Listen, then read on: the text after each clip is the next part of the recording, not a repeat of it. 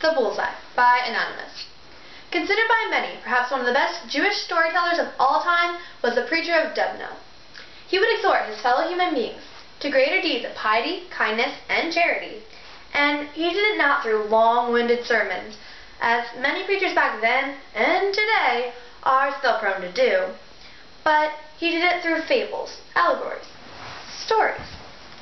And he became one of the most respected, the most revered, the most beloved Jew of his time. And what set him apart from all of the others was that no matter whom he was speaking, he always seemed to find the perfect story.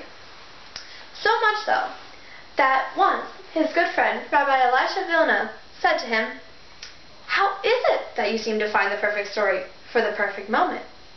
And, as was his custom, the preacher of Dubno said, "Well, let me tell you a story. There was once a Russian nobleman whose great ambition in life was to become a master archer, who with his bow and with his arrow would be able to hit the bullseye every single time. And in pursuit of that goal, he went to the military academies of Moscow and St. Petersburg. And although he became much better than most, he never reached his goal of hitting the bullseye every single time.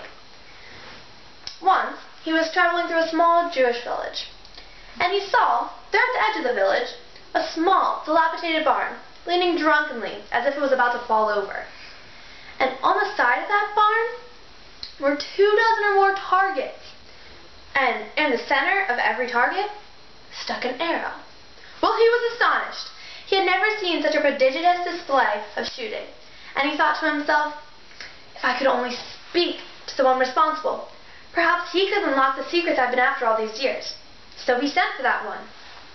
He was even more surprised when they brought to him a 12-year-old boy, a barefoot boy, dressed in rags. And the Russian nobleman said to him, You did this?" And the young boy said, "Yes, Your Excellency." "But how? Where did you learn to shoot like this?" "Well, it's simple, Your Excellency. You see, first, you take careful aim and pull the arrow straight back. Then, after aiming at the barn, you let the arrow fly. And after the arrow hits the barn, then you'll go up and paint the target around it." And so, concluded the preacher of Dubno, so it is with my stories. Whenever I hear or come across a good story, I take it into my heart, and eventually I find the right moment to paint around it.